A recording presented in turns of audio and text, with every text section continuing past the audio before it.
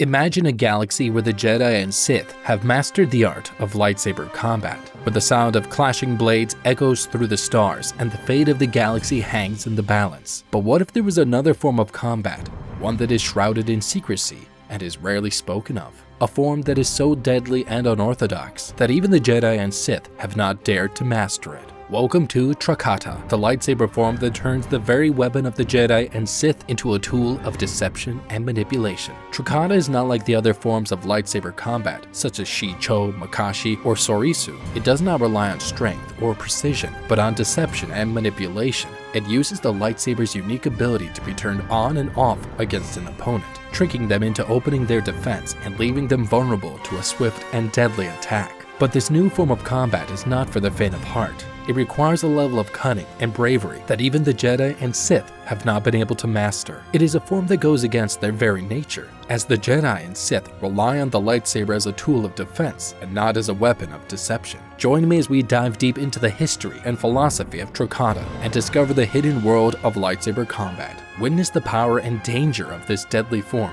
and see how it has shaped the fate of the galaxy. Welcome to Star Wars Empire, and before we begin, please like and subscribe to our videos to receive updates. But before we get into the different moves of the form, let's first cover why exactly it was so effective. Consider a duel between two knights. Both wield swords that are the same length, width, and weight. The blades match perfectly. The knights can be certain that if they move closer to their opponent's blade, they will meet it, grind against it, and their weight will collide. Assume one of these knights magically retracts his sword's blade the last second, causing his opponent to trip over his own weight, and then the knight can reactivate his blade and strike his opponent on the back side. This is how Trakata functions. It takes advantage of the lightsaber's unique nature against unsuspecting combatant, and as we can see from the example, it can easily become a very lethal form of attack. Of course, it poses risks to the user, because their only defense now would be temporarily compromised. However, this is why they frequently waited until the last possible second to perform the maneuver, reducing as much risk to themselves as possible.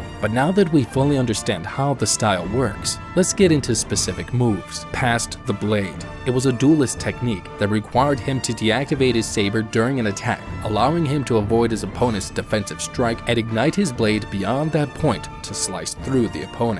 Unbalanced block. It demanded that the duelist temporarily clash blades with the opponent in a saber lock, with the blades grinding against each other. The duelist then deactivates his saber to remove the opponent's supporting weight from the blade, causing the opponent to stumble and leave himself open to attack. Flash slash enabled the duelist to feint, tricking his opponent into defending themselves against the phantom blade. The duelist had to temporarily activate their lightsaber while swinging, allowing it to reach full length and then instantly deactivate it. This feint enabled subsequent strikes that would disarm or kill the opponent. Finally, let's look at Trakata nature. Trakata is an intriguing lightsaber form that would undoubtedly pose a deadly threat to anyone who came into contact with it. Now, it may appear that the Jedi and Sith avoided this form due to its inherent danger, which is correct, but it is actually due to the form's philosophical nature. It was a practical form that required the use of deception in the heat of battle, which meant you couldn't have the same determination or patience as the Jedi or Sith. By converting your saber's primary function into a weapon, you are departing from both the Jedi and Sith's primary uses for the lightsaber, which is its blade. The Sith's strength and battle prowess stemmed from their ability to channel their rage into their blade and use it as an extension of their rage, and this is how they frequently overpowered their opponents through brute force. The Jedi, however, are more patient and mindful combatants, using the lightsaber as a defensive tool and relying on the Force for guidance and precision. They are more concerned with protecting others and themselves than defeating their opponents. It goes against their very nature to use their lightsaber as a deceptive and lethal weapon.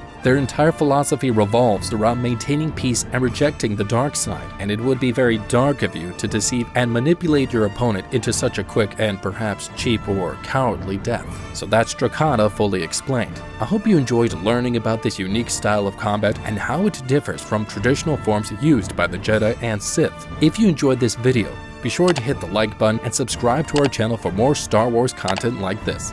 Also, let us know down in the comments what other lesser-known aspects of the Star Wars universe you'd like us to cover in future videos.